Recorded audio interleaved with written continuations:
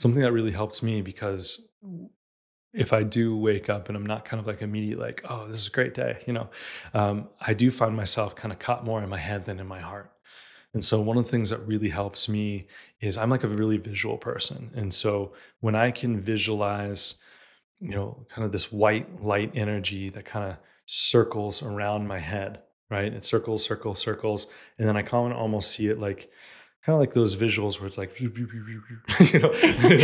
There's a visual that yeah, goes. yeah. It's for the audio side too, and it So is goes that down. light waving through Yes, your light body? waving, correct. Okay. Yeah.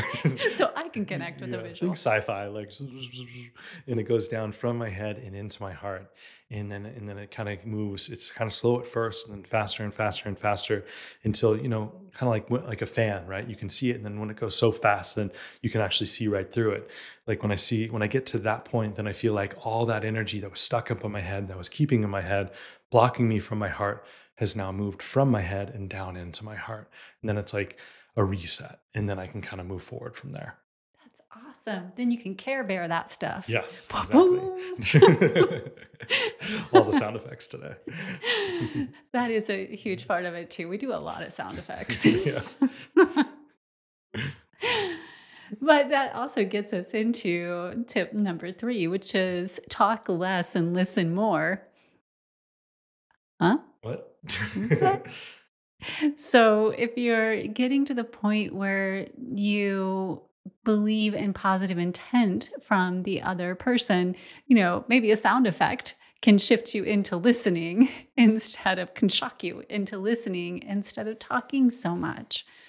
Because often we do end up talking instead of listening to what the person is saying.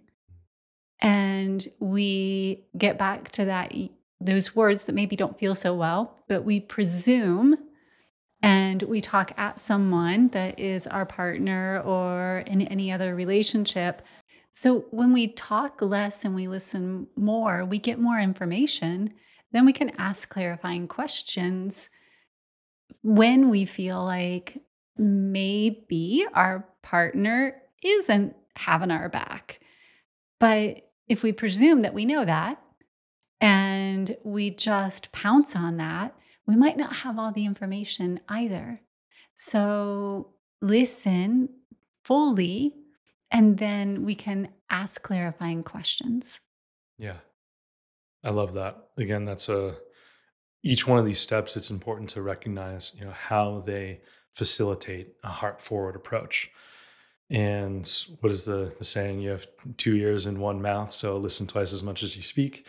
That's always a good one, right? Yep. And so, that to me is really important. I mean, everyone, we talk about this all the time in our podcasts and just in general in life, that everyone wants to be seen, heard, and gotten, right? Thank you, Dr. Rosie, for that. And it's so true. Like that's super important. And so when you do take the time to listen, that is a heart forward uh, practice, to let your partner know that you see them and that you hear them and that you've got them. And that's so key, and it seems so simple, which is so funny, but the reality, it's so powerful, and often the most simplest things are the most powerful. They are the most profound. And so when we can show that we are actively listening and we are understanding, we're not, as you're saying, presuming or oh, I think they're going to say this, so I'm going to get ready to fight against that, and then you're just completely not paying attention. And then most likely they're not even going to say what you think. And so then you're just way off. And then now you're not communicating. And then that's where miscommunications come. And then that builds into confrontation. And that builds into fights. And then it becomes something that it just never needed to be in the first place.